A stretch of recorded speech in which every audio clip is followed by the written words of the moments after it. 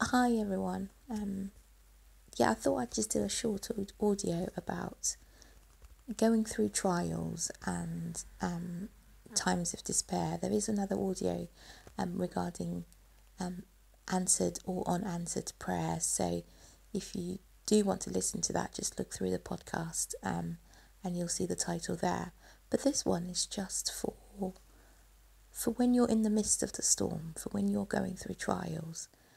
Recently, I'd received some news, and it completely broke me down just because it had come off the back of something else, and I just broke down in despair. And my initial reaction was just, God, why me? And I was just, do you know when you just feel like not something else to have to worry about or sort out, or another issue, quote unquote. And just while I cried out to God and said, why me? I heard a voice deep down whilst I was still, in my phase of lamenting. And a voice deep down just said to me, why not you? Why not you? Who else if not you? And that very quickly put me in check. And that very quickly turned me to scripture. And that very quickly made me appreciate God's faith in me. And I thought to myself, it is probably better that a Christian who is established in their faith be tested or be put through trials than someone who is new to the faith and perhaps doesn't trust God as much, or perhaps doesn't know of his faithfulness as much. Because should that person with a quote unquote weaker relationship with God be put to the test, they will most likely fall. Not to say that I won't fall or I won't stumble, but I know of God's faithfulness to me, and I know of God's goodness to me. And so the voice in my head said, if not you, who is one of my own, if not you who has enjoyed my faithfulness, if not you who has lived in my goodness, if not you who has been showered and recognizes my hand in their life and their blessing, then who? And so I just want to encourage us today that no matter what you're going through, the tendency and the temptation is to turn around and say, why me? But really, we should be grateful that we've been chosen, and do God proud and keep being faithful to him. Because if not you, who? Your neighbour, your child, your best friend, your sister, your brother, your mother, your father. If not you, who? And I was drawn to Job. I've been reading a lot of Job lately. I was drawn to Job chapter 2 verse 10. So just to give you a bit of background, in verse 9, Job's health deteriorates, and his wife comes in and says to him, do you still retain your integrity? Curse God and die. And Job replies in verse 10 and says to his wife, you speak as a foolish woman speaks. He told her, should we accept from God only good and not adversity? In all this, Job did not sin in what he said. The NIV version says, you are talking like a foolish woman. Should we accept good from God and not trouble? NLT version says, you talk like a foolish woman. Should we accept only good things from the hand of God and never anything bad? So in all this, Job said nothing wrong. That's just puts things into perspective, and it for me personally, it humbles me, because a lot of us are always looking to God to see what we can get from God. none of us want to get trouble from God. But for as long as we are on this earth, adversity is part and parcel of the fallen world. Trials will come, some of it sanctioned by God, like it was done, to Job. Some of it is just part of being in this sinful, fallen world. But in all of that, we are to accept the bad and the good, because we know that Christ has overcome the world. And so let us take heart. Some of the Bible references that I've been sort of looking at, if we go to James 1:12, it says, "Blessed is the man who perseveres under trial, because when he has stood the test, he will receive the crown of life that God has promised to those who love him." Romans 8:28, the famous verse, says, "For all things work together for good for those who love God and are called according to his purpose." James 5:11 says, "See how blessed we consider those who have persevered. You have heard of Job's perseverance and have seen the outcome of the Lord." This is because, the Lord almost, the Lord replenishes Job almost double at the end of his trials. The Lord is full of compassion and mercy, that verse finishes. Job 1:12 says, "Naked I came from my mother's womb, and naked I will return." This one's used in a lot of funerals. "The Lord gave and the Lord has taken away. Blessed be the name of the Lord." Job 1:22 says, "In all of this," which is in all of Job's trials, "Job did not sin or charge God with any wrongdoing." And so who are we? Some of our trials are nothing compared to what Job went through. Yet he did not sin or charge God with any wrongdoing, because God is sovereign. No matter what happens to you, whether you choose to turn your back on him or not, he will never turn his back on you. He has promised that he will be with us till the end of time. He will be with us. He will never leave us nor forsake us. And when we leave the sinful, fallen world, we will be with him to eternity. He has promised us this. Psalm 31 verse 9 says, "I said, I will watch my ways so that I will not sin with my tongue. I will guard my mouth with a muzzle as long as the wicked are present." Just because we are going through a difficult time, we should be so careful to not sin against God, to not open our mouths and charge God with any wrongdoing, because he blesses and he is faithful. He is faithful.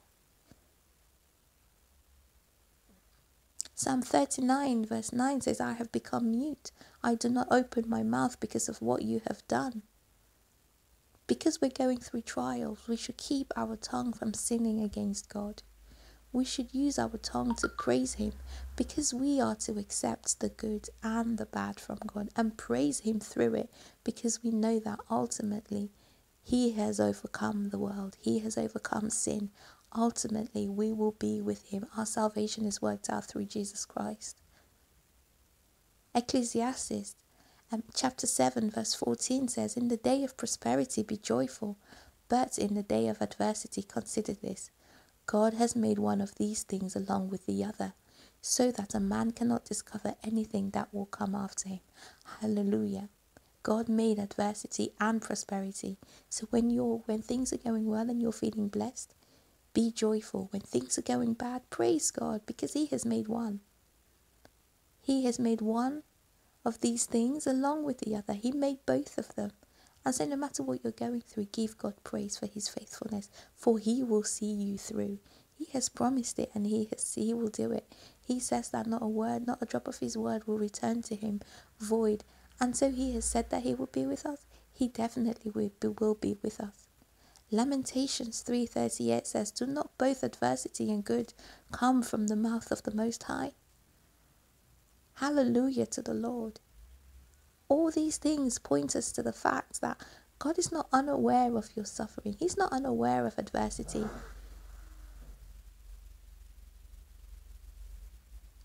The Bible tells us that Christ came on earth and he was man. He was God become flesh. He's not able to empathize with us. He knows what we're going through. He's been tempted. He's been betrayed. He's seen people suffering. He has suffered. He was falsely accused. He was beaten to an inch of his life for nothing, for something he didn't do. He died a death that was not his to die. And so let us take heart. Let us take heart. Because 1 Corinthians 10:13 says, the temptations in your life are no different from what others experience. This is the NLT version. And God is faithful. He will not allow the temptation to be more than you can stand. When you are tempted, He will show you a way out so that you can endure. The NIV version says, no temptation has overtaken you except what is common to mankind, and God is faithful. That's put right bang in the middle there. God is faithful. He will not let you be tempted beyond what you can bear. But when you are tempted, He will provide a way out so that you can endure it. And get this, right? God does not say that the way out will be smooth. He doesn't say the way out will be a smooth helicopter ride. He does not say you will glide out of that situation. Your way out might be a tumble. Your way out might be a tumble. It might feel like a tumble down a cliff where you come out of the other side disheveled, but you will be grateful that you came out. For some people, their way out might be smooth. For some people, their way out might be the easiest extraction ever. But for other people, the way out will be a tumble.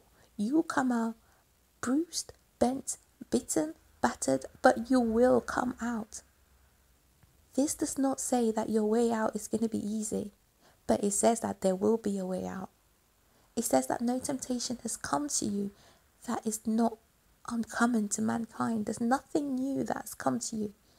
All the trials that you're experiencing are very common. Other people have gone through them. But you know what? We have got the promise that God is faithful. He will not let us be tempted beyond what we can bear. And so sometimes if you want to look at your situation and you want to think, hang on a minute, why is my situation so much worse than my sister's or my neighbour's? It is because God knows that you can bear that situation. God knows that you can bear it. And when it becomes too much for you, He has a way out for you. Just trust in Him. Trust in Him, in His faithfulness. Trust in Him. I'm going to do another audio another time, maybe about, hope. And trusting God. But for now, let's just trust in Him. Because He has a way out of every situation that you're in. And get this, right? Death is a way out. Even death is a way out. How many times have you seen people, or if you probably even have had a loved one who has suffered so much in sickness that death is a relief for you, and they die and you're sad that they've died and you're heartbroken, but you also have this feeling of thank goodness they can rest with the Lord. Thank goodness that the pain is over. Thank goodness that they've gone to be with the Lord and there's no more pain or suffering there. So even death is a way out. A way out doesn't have to be smooth. Doesn't have to be our definition of a way out. It is a way out that the Lord Himself has got planned for us. And so let us take faith in that. Let us end with 1 Corinthians 10:13 in our minds. That none of our trials are new to mankind.